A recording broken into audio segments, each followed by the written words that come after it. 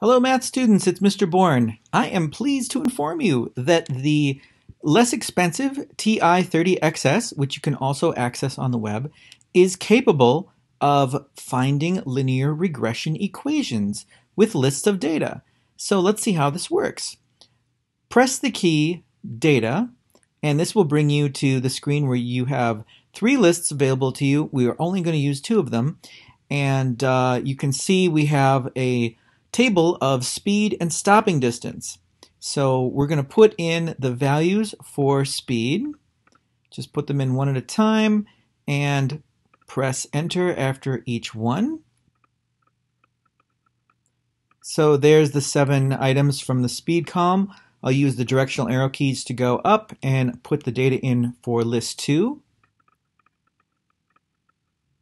Once you have both lists of data in, you just might want to look over them to make sure that you didn't make any mistakes and have the wrong numbers in and that everything lines up, 35 to 136, and we see that that is matched up here, so it looks okay.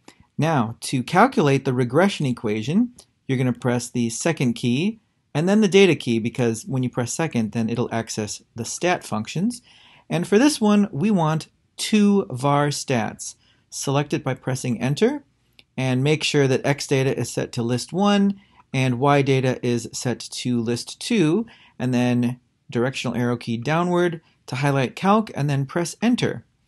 Now, what we've got here are 2 variable stats. You gotta scroll down on the screen a little bit. It's a little bit hidden, but when you see it, here it is. These 2 numbers here, A and B. A is the slope of the regression equation, and we can see here that it is the same, 6.4857, and they round it off here. They only have 4 digits, and that's perfectly fine. And then the B value is the y-intercept, -77.